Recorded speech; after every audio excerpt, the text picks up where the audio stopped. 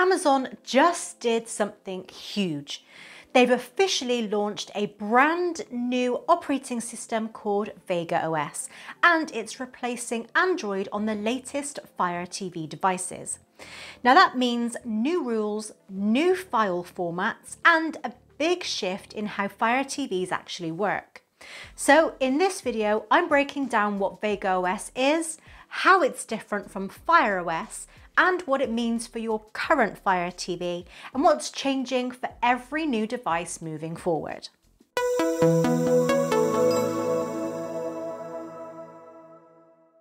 Let's start with the basics.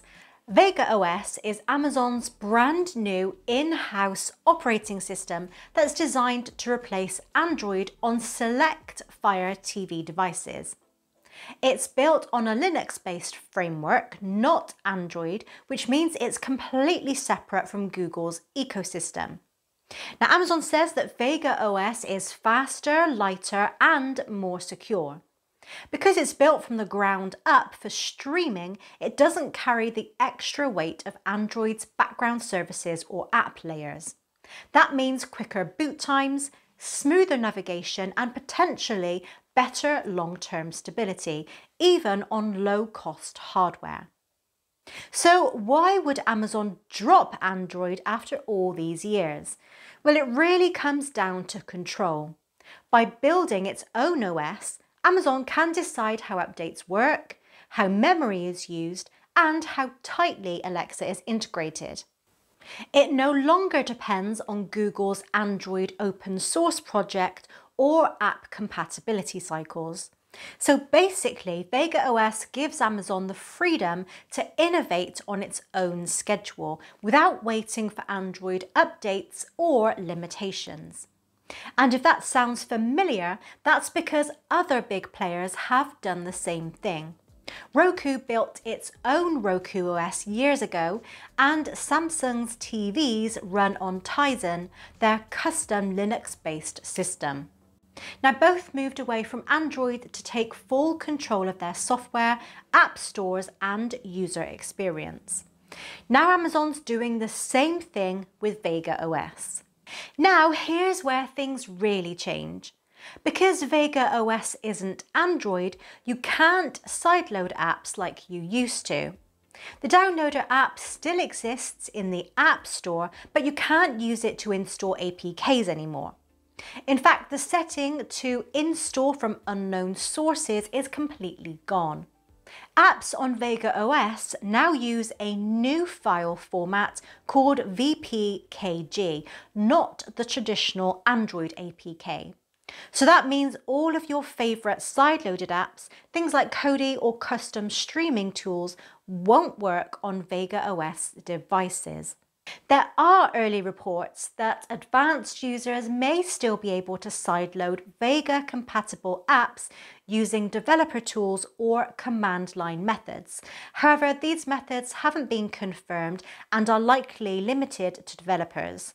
If you want to check out the new Fire TV Stick 4K Select, the first device running Vega OS, you'll find links in the description and pinned comment below.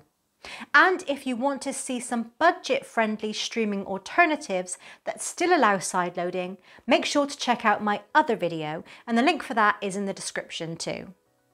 Here's the good news. If you already own a Fire TV Stick, Fire TV Cube, or any Android-based Fire TV model, you're completely safe. Your current devices will not be upgraded or converted to Vega OS. Amazon confirmed that all existing Fire TVs will stay on the Android-based Fire OS, and they'll continue to receive software updates and security patches just like before. So there's no risk of your current Fire Stick suddenly losing sideloading or app support. In fact, Amazon even said it plans to keep releasing new, higher-end Fire TV models that still run Fire OS. So Vega OS is only being used on their budget and entry-level streamers for now. So what does Vega OS actually mean for the future of Fire TV? Well, it signals a clear split. One lineup built around speed, simplicity and affordability, and another built for power users and flexibility. Vega OS will likely dominate Amazon's cheaper plug-and-play devices, sticks, select models and smaller TVs.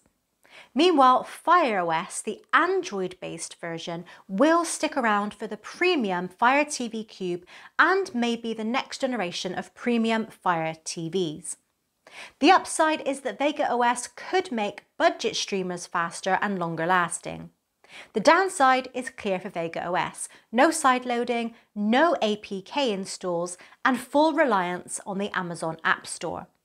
It is a cleaner, more controlled experience, but also a more closed one. In short, Vega OS is a massive shift for Fire TV, and it's here to stay. Amazon's clearly betting on simplicity, stability, and full ecosystem control. And while that's great for performance and updates, it also means the Fire TV platform is moving closer to the model we see with Roku: fast and reliable, but far less customizable. So whether that's a good thing or not really depends on the kind of user you are. What do you think about Amazon's new Vega OS? A smoother, faster future for Fire TV, or a closed box that limits what you can do? Drop your thoughts down below. I'd love to hear what side you're on. If you want to check out the new Fire TV Stick 4K Select, you'll find links in the description and pinned comment.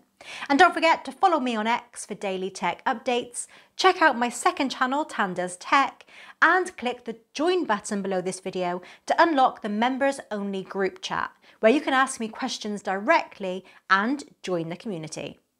Thanks for watching, and I'll see you in the next one.